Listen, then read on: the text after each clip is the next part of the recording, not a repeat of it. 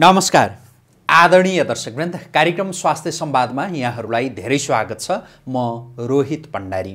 दर्शकवृन्द, Maharudra Ayurveda hospital प्राली Gwarko Lalitpur सहको सहकार्यमा आजको Presley यो कार्यक्रम सञ्चालन गर्दै आइरहेको छ।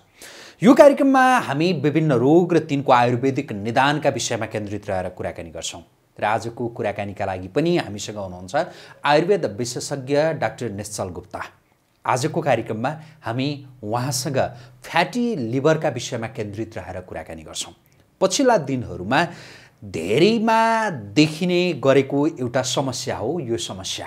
यो किन हुन्छ अनि यसबाट बस्न कसरी सकिन्छ, हामी उहाँसँग यही सोध्छौँ। म उहाँलाई स्वागत गर्छु। स्वागत छ डाक्टर साहब। धन्यवाद। आराम हुनुहुन्छ? आराम छ। यो पछिल्ला दिनहरूमा चाहिँ फ्याटी लिभर भन्ने यो शब्द धेरै सुनिन्छ। हुन त यो शब्दबाट पनि धेरै कुरा थाहा हुन्छ, यद्यपि यसलाई प्रश्नसँग बुझाउनु पर्दा डाक्टर साहब कसरी बुझाइदिनुहुन्छ?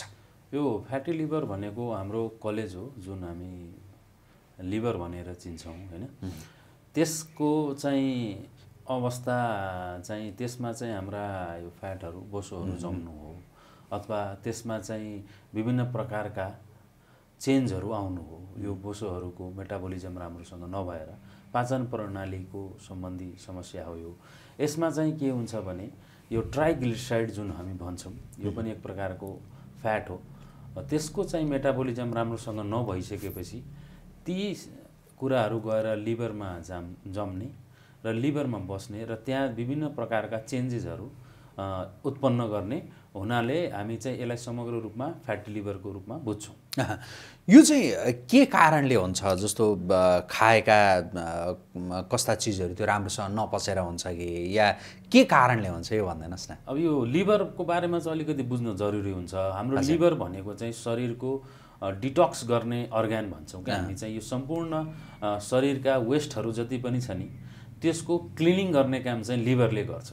मोर देन 500 फङ्सन्स छ लिभरको, 500 भन्दा पनि अनगिनत प्रक्रियाहरूले गर्ने कामहरू छन्। तीमध्ये चाहिँ शरीरका जति पनि मलहरू छन्, वेस्ट प्रोडक्टहरू छन्, त्यसलाई चाहिँ बाहिर शरीरका आहारका वेस्ट प्रोडक्ट हुन्, चाहे तपाईँका विभिन्न प्रकारका औषधि सेवनका वेस्ट प्रोडक्टहरू हुन्, ती सबैलाई बाहिर निर्मलीकरण गर्ने काम चाहिँ शरीरबाट लिभरले गर्छ। अब कस्तो आहारले त यसलाई प्रभाव पार्छ त? अब जस्तै एउटा मेजर कारण भनेको alcohol, over consumption of alcohol भन्छौँ हामी।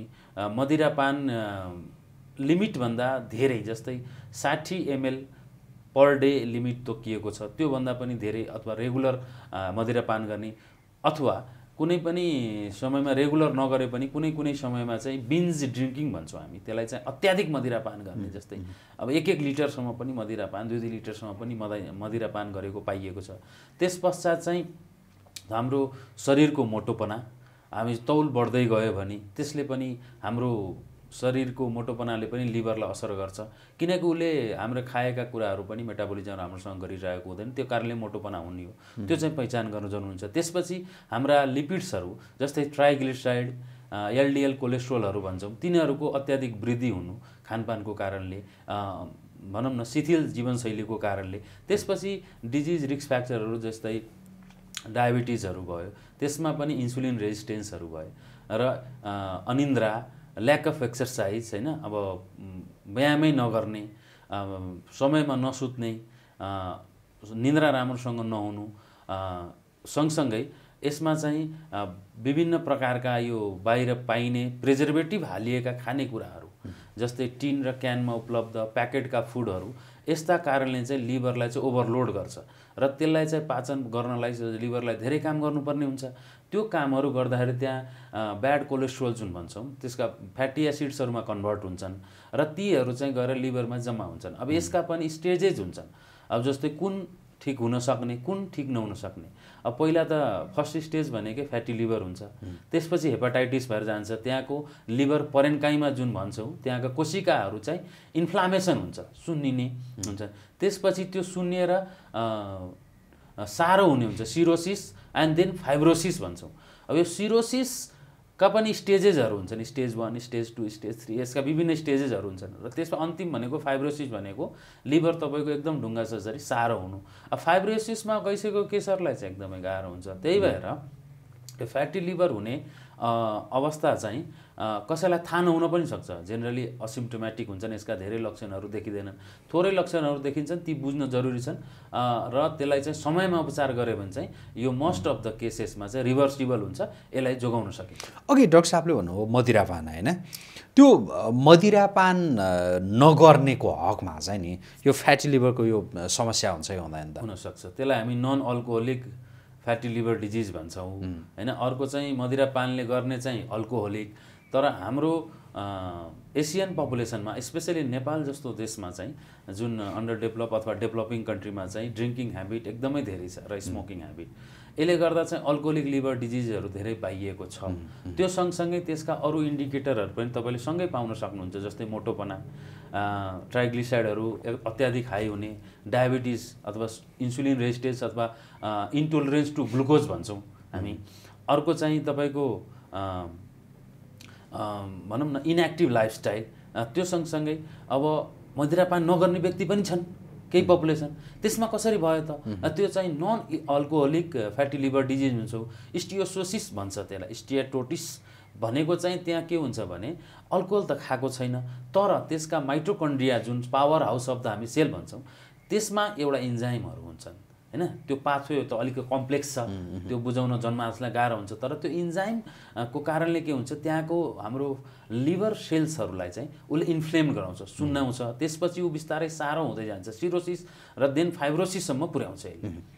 यो अघि यहाँले भन्दा हुनुहुन्थ्यो कि जस्तो 60 ml भन्दा बढी होइन त्यो मदिरा सेवन गर्नेहरूको हकमा यो ज्यादा सम्भावना हुन्छ भनेर चाहिँ भन्दा हुनुहुन्थ्यो। 60 ml सम्म चाहिँ केही हुँदैन के होइन? अब त्यो चाहिँ इन्टरनेसनल मापदण्ड हो, त्यसले असर गर्दैन भने त्यसले चाहिँ त्यो सँगसँगै जीवनशैली एकदम एक्टिभ छ, तपाईँहरूलाई कुनै डिजिज छैन, मोटोपना छैन, ट्राइग्लिसाइडहरू कन्ट्रोलमा छ, लेभल भित्रै छ, नर्मल रेन्जमा छ, र तपाईँको इन्सुलिन रेजिस्टेन्सहरू छैन भने त्यो एक हदसम्म त्यसले त्यति हानि गर्दैन, किनकि लिभरले आफूलाई डिटक्स गरिरहेको हुन्छ।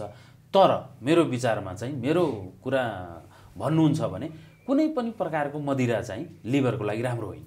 चाहे त्यो लिमिटमा लिनुहोस्, चाहे लिमिट बाहिर लिनुहोस्, मदिरा नै राम्रो होइन, मदिरा राम्रो होइन, त्यसको फाइदा भन्ने नै छैन। अब कहिलेकाहीँ चाहिँ अकेजनली पार्टीमा तपाईँले लिमिट रूपमा लिनुहुन्छ भने त्यसले लिभरलाई त्यति धेरै असर गर्दैन, किनकि त्यो समय अवधिभित्र लिभरले त्यसलाई डिटक्सिफाई गरिहाल्छ होइन। रेगुलर लिनेमा चाहिँ बढी देखिन्छ यो समस्या। किन भन्नु, तपाईँले लिभरलाई चाहिँ रेगुलर लोड दिइराख्नु भएको छ नि त। त्यही भएर मेरो विचारमा चाहिँ कुनै पनि प्रकारको मदिरा राम्रो होइन। भनेपछि यो समस्याबाट समस्या हुनै नदिनेका लागि एक त मदिरापान गर्नु भएन होइन, गर्ने नै कोही हुनुहुन्छ भने पनि एकदम त्यो सीमित मात्रामा गर्नुहोस्, अनि एक्सर्साइज बढाउनु पर्यो। र खानपानको विषयमा कुरा गर्दा नि प्रायःजसो रोगहरू चाहिँ यो खानपानकै कारणले नै त्यो उब्जिन्छ भनेर भनिन्छ। हुन त यो मदिरा पनि खानपानसँगै सम्बन्धित होला, यद्यपि अरू खानपानमा चाहिँ के कुरामा चाहिँ ध्यान दिन आवश्यक छ ताकि यो समस्या नदेखियोस् या देखिए पनि यसले त्यस्तो ठुलो हानि नगरोस्? पहिला त तपाईँले यसका केही सिम्टम्सहरू हुन्छन्, लक्षणहरू देखिन्छन्, त्यसलाई चाहिँ पहिचान गर्नु पर्यो। धेरै केसहरूमा के हुन्छ, यो जेनरल हेल्थ चेकअप गर्दा चाहिँ मात्र पहिचान हुन्छ, फलानु केसमा चाहिँ फ्याटी लिभर रहेछ अलिकति तपाईँको। अब कहिलेकाहीँ हाम्रोमा आउँदाखेरि चाहिँ ग्रेड 2 ग्रेड 3 सम्म पुगिसकेको हुन्छ, मान्छेलाई थाहा हुँदैन, किनकि यसमा चाहिँ सामान्य सिम्टम्सहरू देखिन्छ, जस्तै शरीरहरू गल्ने, विकनेस फेटिक भन्छौँ, शरीरहरू गल्ने, खाना नरुच्ने, खाना मन नलाग्ने होइन, भोक नलाग्ने समयमा, तपाईँको जिउहरू चिलाउनु, जिउहरूमा अलिकति र्यासेस आउने, अनि कहिलेकाहीँ जन्डिस पनि हुन्छ, पहिलोपन हुने, आँखाको कन्जङ्टिभाहरू होइन, तपाईँको हात र शरीरहरू पहिलोपन हुने, कहिलेकाहीँ चाहिँ तपाईँको एकदम पेट ढुस्स हुने, फ्ल्याटुलेन्स भन्छौँ हामी, पेटमा पुरै हावा भरिया जस्तो हुने, ग्यास धेरै पास हुने, त्यस्ता कुराहरू चाहिँ पहिचान गरेर चाहिँ समयमा निदान गर्न आवश्यक छ। र यो खानपान र जीवनशैलीको कुराहरू, पहिलो त एक्सर्साइज नियमित रूपमा तपाईँले 30 मिनट कमसेकम नियमित रूपमा केही गर्न सकिँदैन भने हिँड्ने, व्यायामहरू गर्ने। अब सबभन्दा राम्रो चाहिँ कार्डियो प्लस वेट लिफ्टिङ भन्छन् के। अब यसमा चाहिँ जस्तै योग अभ्यास गर्नुहोस् नियमित रूपमा, योग अभ्यास अथवा कार्डियो गर्नुहोस्। त्यसले के हुन्छ, शरीरमा तपाईँको पहिलो तौल नियन्त्रण गर्छ, त्यसले तपाईँको वेट घट्नुपर्छ। दोस्रो के गर्छ भने त्यसले मसल्सहरूलाई इन्सुलिन रेजिस्टेन्स कम गर्छ। मसल्सहरूलाई त एक्सर्साइज गर्दा त इन्सुलिन चाहियो, त्यो भएपछि खाना चाहियो ग्लुकोज, त्यो भएपछि मसलहरूले ग्लुकोज युटिलाइज गर्छ, त्यो भयो भने इन्सुलिन रेजिस्टेन्स हुन दिँदैन, डायबिटिज कन्ट्रोलमा राख्छ। सँगसँगै लिपिडहरूलाई राम्रोसँग मेटाबोलाइज गर्न मद्दत गर्छ। त्यही भएर यो कुराहरूमा चाहिँ तपाईँले अब अल्कोहल कन्जम्सन त पुरा लिमिट गर्नु पर्यो, होइन भने सबभन्दा राम्रो चाहिँ छोडेको, पुरा कम्प्लिटली विथड्रल भन्छौँ हामी, कम्प्लिटली रोक्नु पर्यो। त्यसपछि घरमा पकाएका फ्रेस खानेकुराहरू खानु पर्यो र बाहिरका खानेकुराहरू, माछा मासु धेरै नखाने, बाहिरका प्याकेटेड र प्रिजर्भेटिभ हालिएका खानेकुराहरू चाहिँ खानु भएन। जस्तै अब तपाईँका विभिन्न प्रकारका अहिले त फास्ट फुडको जमाना छ, त्यो फास्ट फुडहरूले चाहिँ लिभरलाई एक्स्ट्रा लोड दिइरहेको हुन्छ, त्यो चाहिँ तपाईँहरूले छोड्न आवश्यक हुन्छ। यो फ्याटी लिभर पछिल्ला वर्षहरूमा हेर्ने हो भनेदेखि धेरै चाहिँ पहिला अलि उमेर 40 माथिका मान्छेहरूमा धेरै देखियो भन्ने सुनिन्थ्यो। अहिले पछिल्ला वर्षहरूमा चाहिँ त्यो मुनिकै मान्छेहरूमा धेरै देखिएका त्यो उदाहरणहरू हैन, त्यस्ता केसहरू चाहिँ धेरै सुनिन्छ। यो चाहिँ अघि नै हामीले कुरा गरे जस्तो अहिलेको पुस्ता मदिरापानमा चाहिँ विशेष मोह राख्ने भएका कारणले त्यो देखिएको हो या जीवनशैली अरूका कारणले त्यो देखिएको हो?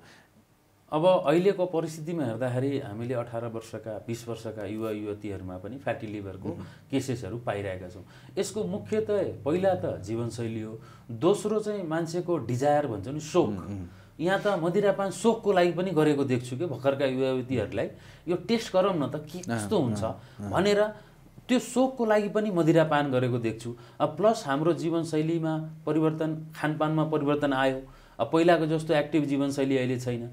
बिहान 5 बजे उठ्न भनिदिनुहोस् युवा युवतीसँग, घरमा बुवा आमासँग कलह हुन्छ। बिहान 5 बजे उठेर मर्निङ वाक गर्नुपर्छ, एक्सर्साइज गर्नुपर्छ भन्नुभयो भने त अहिले कहाँ यति बिहान उठ्ने हैन। अब त्यो पनि हो। अर्को हाम्रो खानपानमा अहिले फास्ट फुडहरू छन्, विभिन्न प्रकारका जङ्क फुडहरूको बढी प्रयोग हैन।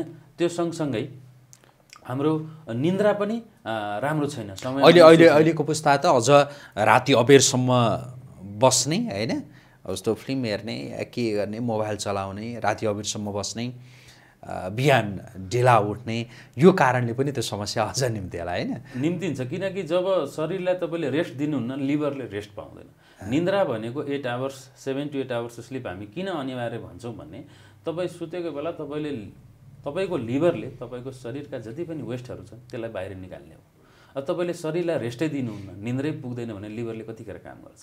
त्यही भएर सुतेको बेलामा काम गर्छ लिभरले सबभन्दा अप्टिमम रिजल्ट भने तपाईँ डिप स्लिपमा हुँदाखेरि तपाईँ फिजिकल एक्टिभिटीहरू केही गरिराख्नु भएको छैन भने त्यो बेला आफूले आफूलाई हिल गर्ने हो लिभरले। त्यो चाहिँ हिलिङ टाइम भन्छु हैन। त्यही भएर एकदम उपयुक्त निन्द्रा चाहिँ एकदम आवश्यक हुन्छ। यसका सँगसँगै जीवनशैलीमा तपाईँले अब विभिन्न योग अभ्यासहरू गर्नुहोस्, एक्सर्साइजहरू गर्नुहोस्, राम्रो खानपान गर्नुहोस्, घरमा प्रिपेयर्ड भएका खानेहरू अथवा फ्रेस फुडहरू, लिफी भेजिटेबल्सहरूको बढी कन्जम्सन, फ्रुट्सहरूको बढी कन्जम्सन गर्नुहोस्, फलफुलहरूको मात्रा धेरै गर्नुहोस् र बाहिर प्याकेटमा भएका खानेकुराहरू नखाँदा बच्न सकिन्छ। यसको आयुर्वेदिक उपचार चाहिँ कसरी हुन्छ एउटा, अनि घरमा नै गर्न सकिने केही त्यस्ता उपचारहरू हुन सक्छन्? घरेलु उपचार अवश्य घरमा तपाईँले धेरै कुरा गर्न सक्नुहुन्छ। अब त्यसमा आयुर्वेदमा भनिएका केही डिटक्सिफाइङ एजेन्ट्सहरू छन्। जस्तै हाम्रो बेसार, हाम्रो राति पहिला हजुरबाहरूले के गर्नुहुन्थ्यो भने राति दुधमा बेसार मिसाएर दिने गर्नुहुन्थ्यो आधा चम्मच। त्यो एकदमै राम्रो हुन्छ। बेसारमा के हुन्छ, कर्क्युमिन भन्ने केमिकल हुन्छ, त्यसले लिभरलाई डिटक्स गर्ने काम गर्छ। अर्को कुरा, तपाईँले दुधमा बेसार खान सक्नुहुन्न भने तपाईँले चुकुन्दर एउटा गाजर अनि त्यसमा 1 टुक्रा अदुवा मिसाएर जुस बनाउनुहोस्, त्यसमा अलिकति लेमन राख्नुहोस् र त्यो पिउने गर्नुहोस्। त्यसले पनि लिभर डिटक्स गर्ने काम गर्छ।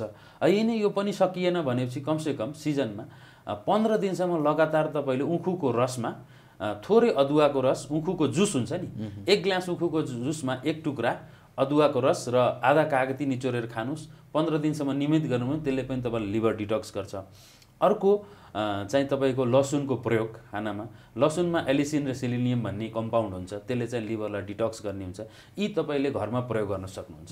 आयुर्वेदमा विभिन्न लिभरलाई बचाउने र लिभरलाई हेल्दी बनाउने ड्रग्सहरूको मेन्सन गरिएको छ।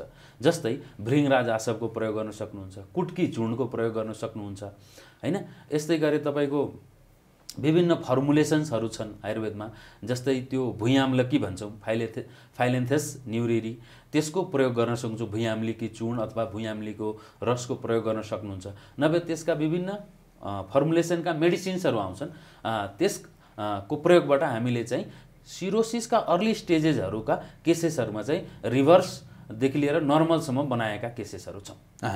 हामी अब यो कुराकानीको अन्त्यतिर छौँ।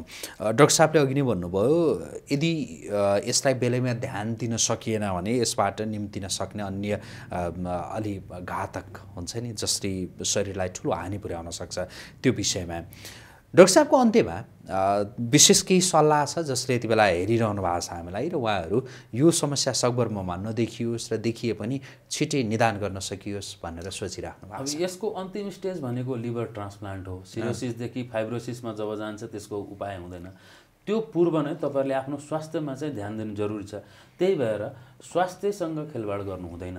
यसका केही सिम्टम्सहरू छन्, लक्षणहरू छन्, त्यसको पहिचान गरेर, जस्तै जिउ चिलाउनु भयो, तपाईँलाई केही लामो समयसम्म 1 देखि 2 महिनासम्म भोक नलाग्ने समस्या, जिउ चिलाउने समस्या, जिउमा डाबरहरू आउने समस्या हैन, तपाईँलाई धेरै फ्ल्याटुलेन्स भनौँ न, पेट डुम्म हुने समस्याहरू आए हैन, तपाईँको वेट अनावश्यक रूपमा बढ्दै गयो हैन, तपाईँको लिपिड्सहरू कन्ट्रोल भएन भने त्यसको पहिचान गरेर कन्सल्टेन्ट चिकित्सकको सल्लाह अनुसार तपाईँले उपचार गराउनु पर्यो। र सँगसँगै आफ्नो जीवनशैलीमा चाहिँ आहार विहार जुन भन्छौँ नि हामी, लाइफस्टाइल र व्यायाम र निन्द्रा, यिनीहरूलाई चाहिँ उपयुक्त मात्रामा प्रयोग गरेर आफ्नो जीवन चाहिँ हेल्दी बनाउनलाई चाहिँ अनुरोध गर्छु। हुन्छ डाक्टर साहब, आजको लागि कुराकानी यति गरौँ। समय दिनुभयो, धेरै धन्यवाद यहाँलाई। धन्यवाद हजुरलाई। हस्, आदरणीय दर्शकवृन्द, हामी कुराकानी गरिरहेका थियौँ डाक्टर निश्चल गुप्तासँग। उहाँसँगको यो कुराकानीसँगै आजको प्रेसको यो स्वास्थ्यसँग सम्बन्धित विशेष कार्यक्रम अहिलेका लागि यहीँ सकिन्छ। यदि तपाईँ पनि यस्तै विभिन्न समस्याहरूबाट पीडित हुनुहुन्छ र यसको आयुर्वेदिक निदान चाहिरहनु भएको छ, या भनौँ तपाईँहरू यी समस्याबाट छुटकारा लिन चाहिरहनु भएको छ भने यति बेला हामीले स्क्रिनमा दिइरहेको जो सम्पर्क नम्बर हो, यहाँहरूले यसमा सम्पर्क गरेर डाक्टर साहबहरूसँग विशेष सोधी खोजी गर्न सक्नुहुनेछ। के कसरी मैले अब के गर्ने भन्ने विषयमा उहाँहरूसँग सल्लाह लिन सक्नुहुनेछ। यही आग्रहका साथ हामी अहिलेका लागि बिदा हुन्छौँ। पल पलको अपडेट, ताजा बहस र विश्लेषणात्मक टिप्पणीका लागि आजको प्रेस हेर्दै गर्नुहोला। नमस्कार।